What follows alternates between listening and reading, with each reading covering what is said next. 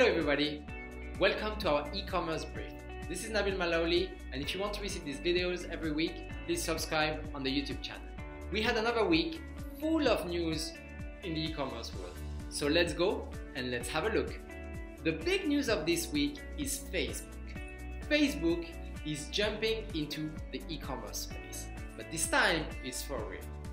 Facebook just launched Shop by Facebook, which seemed to be this time a clear intent to play in the social commerce space. I always wondered why Facebook was not making a major move in e-commerce to leverage the 3 billion users that they have between the Facebook platform, Instagram, and WhatsApp. Our second news is around Shopify. Shopify is going into financial services. It is not the first time that we see an e-commerce giant going into financial services, but this time they are launching a bank. Yeah, a bank.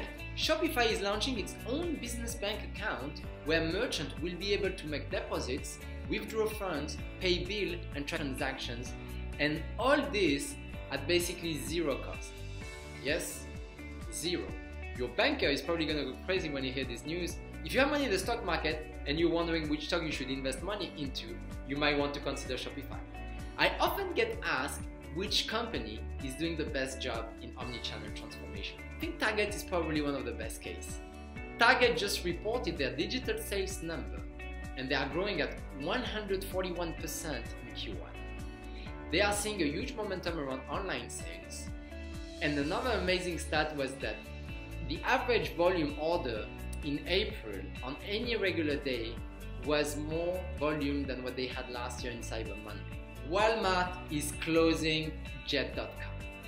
Would you close a business that you bought $3 billion 4 years after? Well, that's probably not the type of question you ask yourself every weekend, but that's the kind of question that the Walmart board has to answer. I think they are doing the right thing. While Walmart.com sales grew by 71% in Q1, Jet.com grew by 10%. And last year alone, that division of the business lost $2 billion. Amazon is launching delivery food service in India.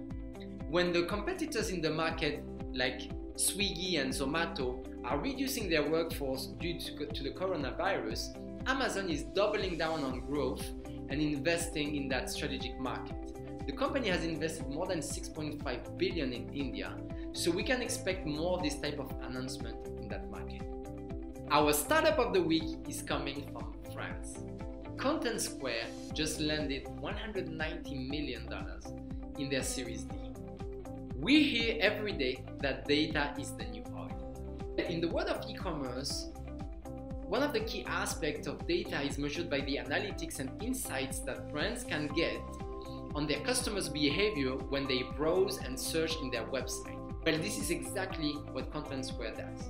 Their technology analyzes customer behavior via web, mobile or app interaction, and then provide recommendations for you to increase your revenue, engagement, and growth.